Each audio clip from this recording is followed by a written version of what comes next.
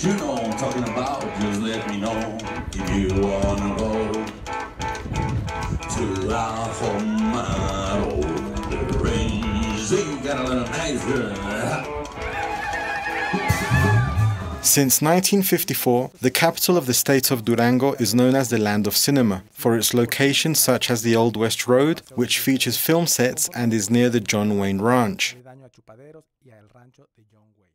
The Old West theme park is the most accessible for tourists from the central square, where visitors can watch live shows. The park has been open for some 15 years and is currently operated by the state's tourism ministry. The park has been the set for some 180 films and has welcomed stars including John Wayne, Ringo Starr, Salma Hayek and Dolores del Rio, among others. Upon entering the park, visitors are transported to the past, walking through arid lands, seeing horse-pulled carriages, old-fashioned store signs and the cowboy village. This month, the park was the set for the film Colosio, and a Mexican band used it as the location for its latest music video.